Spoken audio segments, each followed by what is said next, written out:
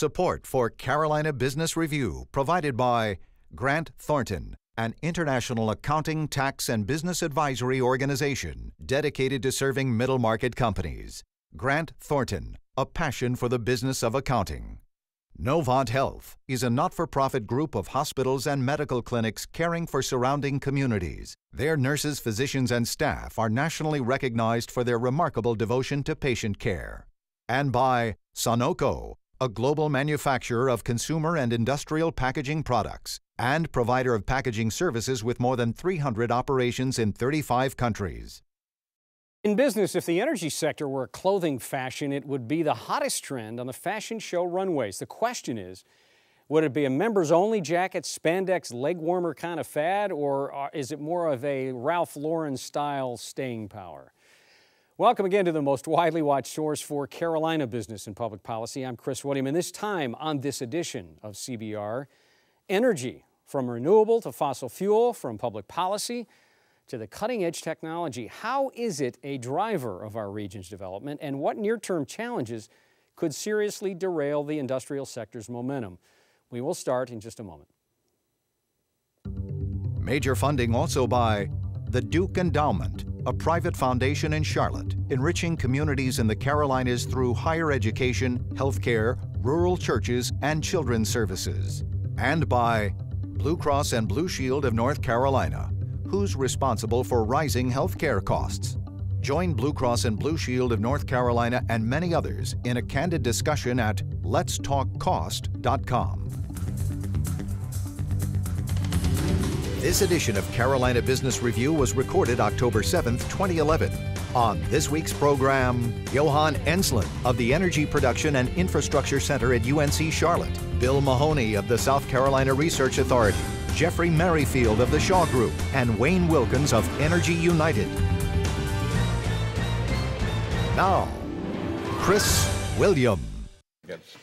Hello, welcome to our program. Sorry, as always, we have all these offline chats, and that's when the great stuff is really talked about. Gentlemen, welcome to the program. Thank you very much for having us. Jeffrey, I'm going to ask you because you're closest to me, but you know, Jeffrey, we all talk about energy, and we've talked about energy clusters before the program. When we talk about energy now, what are we talking about? Is it the utility business? Is it the coal-fired plants? Is it the natural gas guys? Is it the solar farms? When we talk about energy, really, what are the inside baseball guys doing? Well, it's all of the above. I mean, it's funny, on the interview you talked about, is it new, is it lasting? I mean, the company I work for, the Shaw Group, our predecessor company's been building power plants since the late 1800s. So for us, we do think we're more of a Ralph Lauren, perhaps a Levi's kind of product. But it comprises a variety of different elements. First, you have the companies that are the utilities, the people who provide the power to the consumer, like EnergyUnited, Duke, Progress. You have companies that supply large power plants, whether it's the technology itself, like a Siemens, a GE, a Westinghouse, and a Riva, or the companies that put the parts and pieces together, like Shaw and some of our competitors. Increasingly, it's smaller providers, people who can put in solar, who can put in wind units, biomass, geothermal. And also today, even here in Charlotte, we see people who are involved in some of the smart grid activities, trying to be more smart, for lack of a better word, about our use of power and being more efficient in that regard. So it's all of the above. And Johan, as you sit over here, and you're the CFO of a solar company, but you're also head of a, let's call it a think tank, and really an initiative at one of the University of North Carolina systems, the UNC Charlotte system, called EPIC. You kind of have a foot in both areas. When you talk about energy, might not be a fair question, but I think you're going to get the inference. Is it kind of a Wild West time in the energy? Like, wow, everything. We've got all this new technology. Public policy is up for grabs. Is it that kind of excitement almost going on? Well, I think the excitement is definitely there.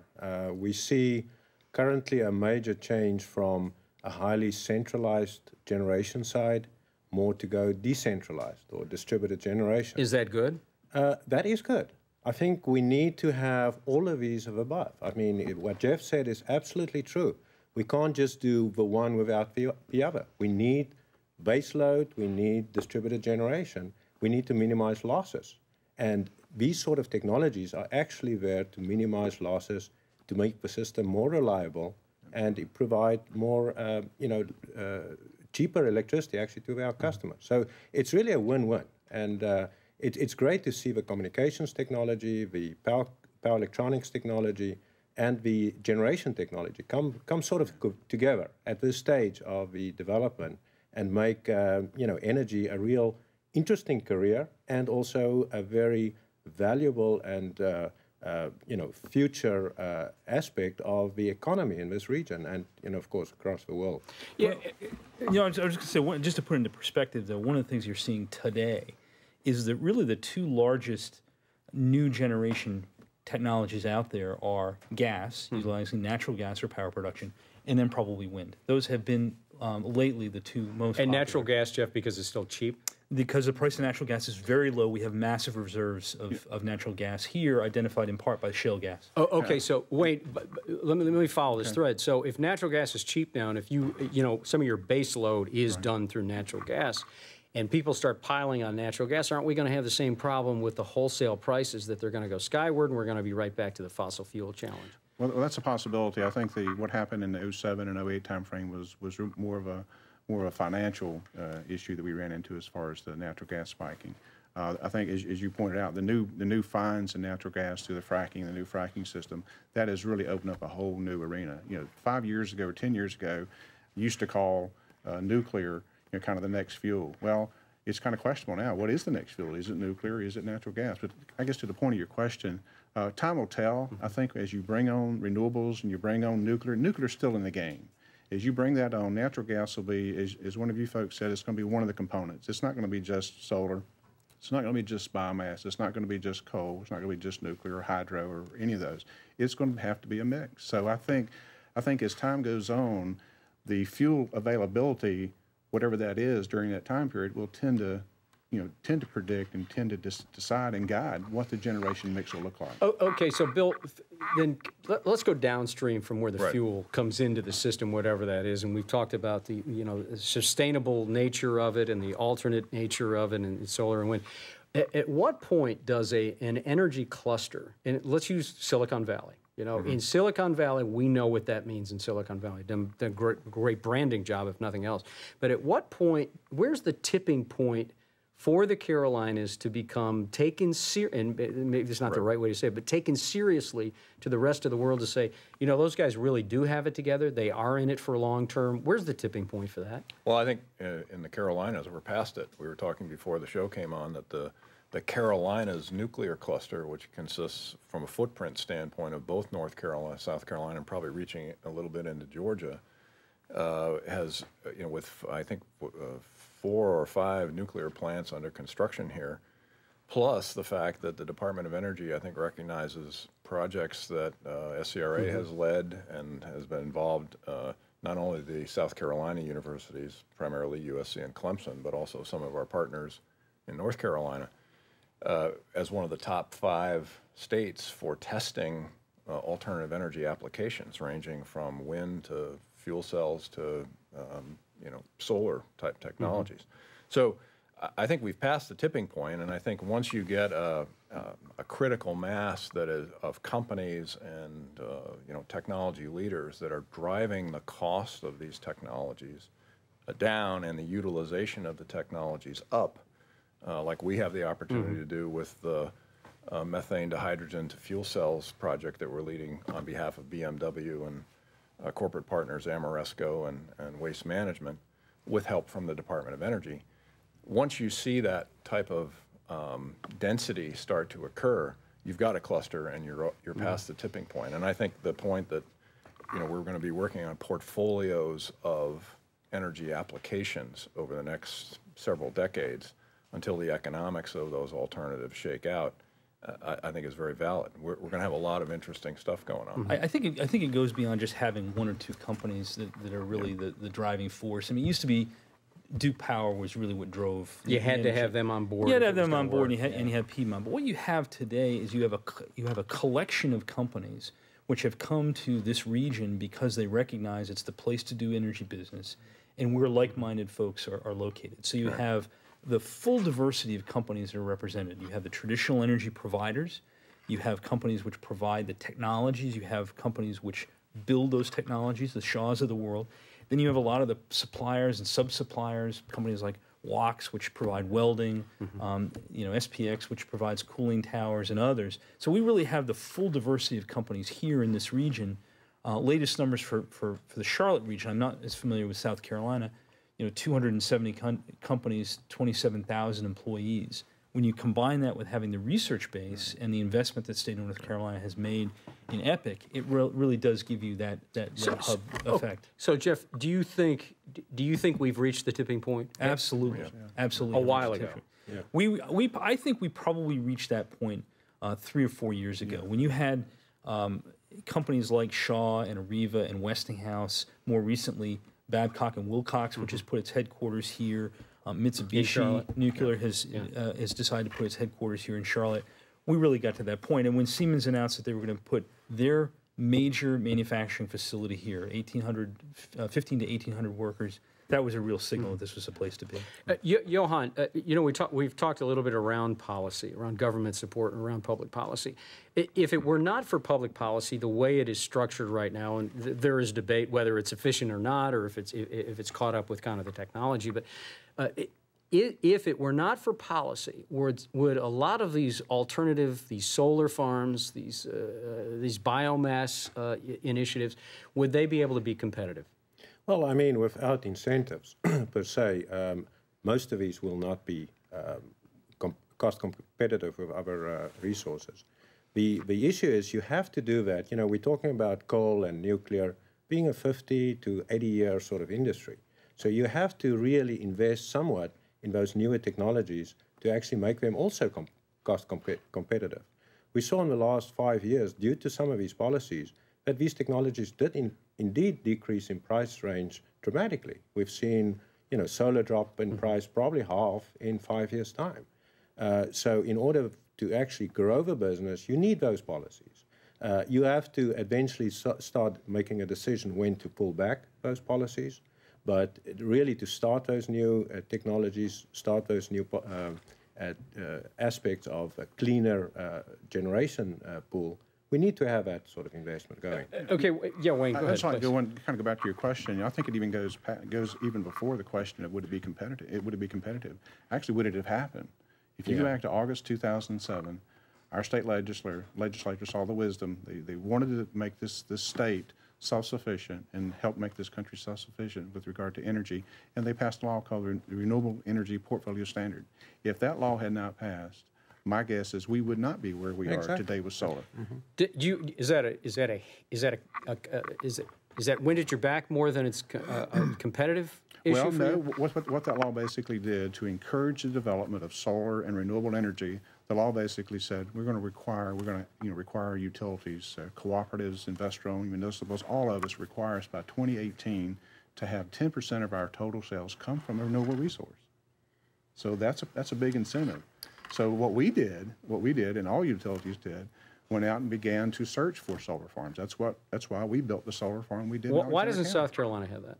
Well, it's politics, but let me take a slightly constrained view. There's a surprise. Well, yeah, but there is no renewable standard in South Carolina. So in our world, what we've been searching for are those vertical market niches where, without a subsidy, the alternative and sustainable technology pays off. And so going back to the BMW project, right. A few years ago we tested hydrogen fuel cells in forklifts, and it turns out when you make the conversion from a battery-powered fleet, particularly if you're working 24/7 indoors, to a fuel cell-powered fleet, there's an additional 15 to 20% savings overall on the annual cost of operating that fleet.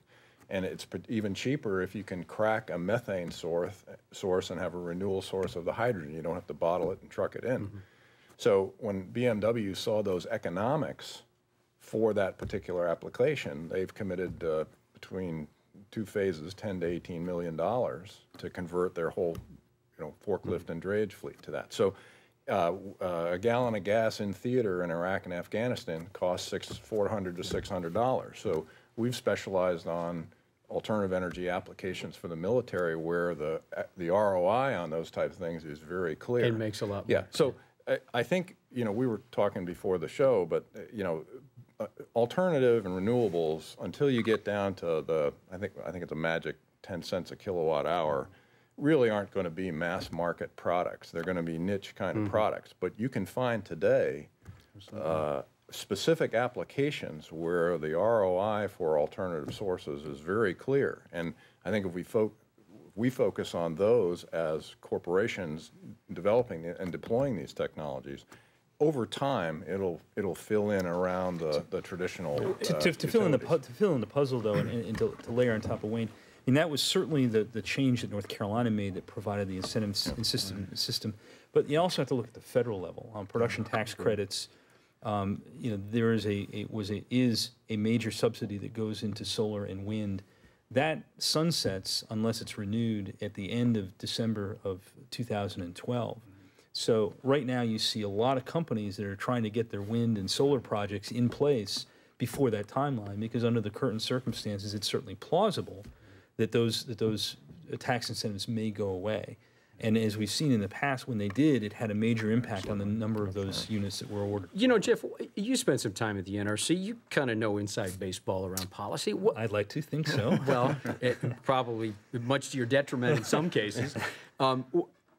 Why has there not been more movement on a much broader energy policy for this country? It seems like it is so needed. Boy, that's a good question. I mean, the problem is that all too often people are looking at individual pieces. You know, a member of Congress says, well, I want to support wind and solar, but I don't want to support nuclear. I want to support nuclear, I don't really care about wind and solar. I want to support the coal industry, which is in my state, or I want to support the gas industry, which is in my state. And so we balkanized our policy making on that to a certain degree. And as a country, we really need to look beyond that. We need to have the leadership to say, we need energy diversity in this country if we're going to have energy security. We need everything. Is that championed on the corporate side, or does there need to be a real champion within the public policy? I think there needs to be champions on both. Right. The problem is if you let the politicians, and I worked with many of them for a long period of time, if you let them go on their own, you know, they're advised by people who are quite young who really don't understand the industry. At the same time, if it was simply corporate driven, you'd have some issues with that one as well. I think one of the issues that industry has, the utilities have, is each one of them has a different portfolio. Those who are coal heavy obviously want to defend those interests. Those who are nuclear heavy want to defend those, and so on. So it makes it very, very difficult. Is this another case where we need a blue ribbon commission? Perhaps, but we really do need to come up with a diverse energy portfolio that's going to help our energy security. Wayne, okay, here's the thing. Are you more encouraged going forward that we're going to have a clearer way forward the next decade, and especially given? Let me back up and ask you this. We all know what happened in Japan, the Fukushima plant. And that clearly stopped some forward momentum on building nuclear facilities. Do you think it was the death knell for nuclear in the United States, or do you think it was a pause that may be refreshed? From my perspective, I think it's a pause. I think it's a refresh. I don't have the inside ball to the nuclear. That's from my perspective. I think it was obviously it was tragic what happened, but I think the way the NRC has taken the approach, we have learned from it in this country. So I think it's a pause. As we all should and do a lot of things, whether it's energy policy or whatever, it's a pause. We looked at it. We looked at ourselves in the mirror and said, here's some things we can improve in this country. So I think, you know, the United States, I think, long term will benefit from the learnings from that experience. And so, notwithstanding Siemens has pulled out of building nuclear plants, you think that that's a one-off on Siemens and that doesn't have anything to do with the absolutely. And I was about ready to jump in when you talked about where it was going. I didn't call on you. Yeah, don't worry. That's the case. Well, no, I mean, certainly people saw the example of Germany, Italy, the powerhouse of Venezuela. They made a decision they weren't going to go forward with nuclear power plants. But when we looked at all the rest of the countries out there, while they have perhaps moved it out a little bit to the right on their schedule, they are continuing to move forward. I mean, I travel week after week outside of the United States, talking to countries that very much want to move forward in building new nuclear power plants. For our part, we're building 6 in China. Those have not stopped. We are part of attempts to build 2 in South Carolina and 2 in Georgia. We expect the NRC to issue an approval for that late December, perhaps early January. and we'll move forward. We'll have by this time next year, we certainly hope to have a couple of thousand people in both those states working very hard to pour concrete and get those plants built. And Chris, to the benefit of the NRC and the whole utility and, industry, I think it was prudent to take a pause. I think it was prudent to see what can we learn from this. And I agree with you 100% that I don't think it's going to affect the long term of nuclear. Johan, Bill, I want to switch gears a little bit. How do we supply? I'll start with you, Johan. How do we supply? When we talk about solar, when we talk about biomass, when we talk about wind, and that seems to be a very popular issue these days. How do we supply energy 24/7, 365 with that kind of technology? Bottom line, we can't. Right. Okay. I think we all want to jump in on this. I agree. So I think it's intermittent source, right? So as soon as we understand that there's a generation mix and there's a power balancing requirement for renewables, especially wind and solar, we have to have those as part of a partial. So you have storage technology. It's absolutely part of that equation.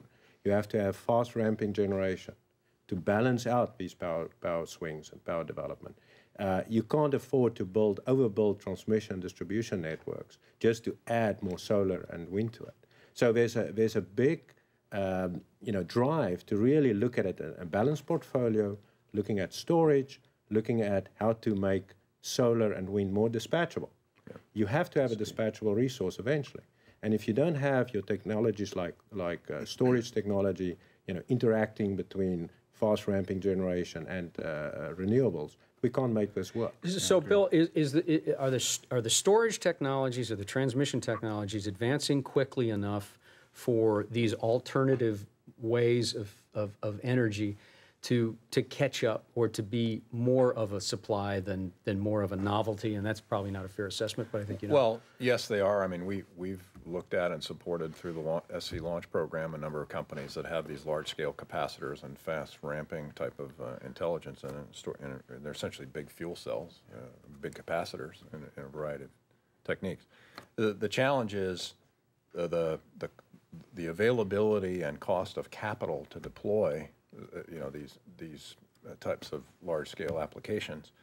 And then, again, I'll not to sound like a broken record, but go back to how can we drive the cost back to the magic 10 cents per kilowatt hour so that it's a practical application and they're can blend in that cost of power into the general grid and still have the utilities be able to make money. Is that 10 cents per kilowatt hour, is that kind of the standard that's not standard, but is that held out there as kind of the tipping point for this? It varies in where you are in the United States. Like in California, it'll be higher than that, right? But I think if you look at the cost of a typical gas or coal or even nuclear plant as the more efficient, cost-effective plants are coming on stream, that's kind of a barrier. And so if you can get new applications that can meet or be below that type of cost or equivalent calculated cost, I think that's where you're going to see the point where,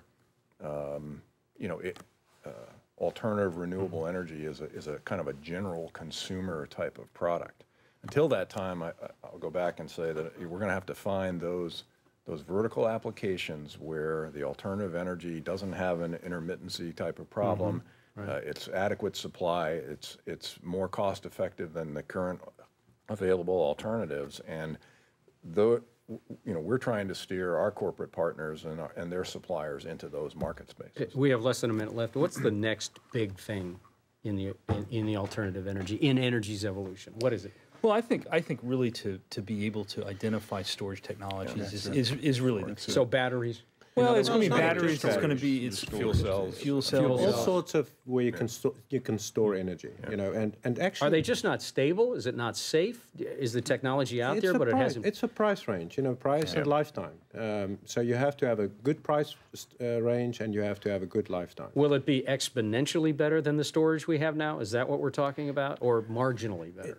All of these things are going to be marginal. You won't see a dramatic suddenly leap forward. But what I would like to put a plug in is the smart grid. you know, technology, not just in the generation side, but on the smart grid side, really is where we can get the price down. Johan, that's the last word. I wish it didn't have to be, but it is for now. Thank you for being on the program. Always nice to see you, Jeff. Thanks for being here. Great to see you, Chris. Bill, congratulations on a great year down there. Thank you. Nice to meet you, Wayne. Thanks for being here. Thank you for having us. Until next week, I'm Chris William. Good night. Major funding for Carolina Business Review was provided by the Duke Endowment, a private foundation in Charlotte, enriching communities in the Carolinas through higher education, healthcare, rural churches, and children's services. And by Blue Cross and Blue Shield of North Carolina, who's responsible for rising healthcare costs. Join Blue Cross and Blue Shield of North Carolina and many others in a candid discussion at letstalkcost.com. Grant Thornton, an international accounting, tax, and business advisory organization dedicated to serving middle-market companies. Grant Thornton, a passion for the business of accounting. Novant Health is a not-for-profit group of hospitals and medical clinics caring for surrounding communities. Their nurses, physicians, and staff are nationally recognized for their remarkable devotion to patient care. And by Sonoco, a global manufacturer of consumer and industrial packaging products and provider of packaging services with more than 300 operations in 35 countries. And by viewers like you. Thank you. Promotional consideration provided by Business North Carolina Magazine. For more information, visit carolinabusinessreview.com.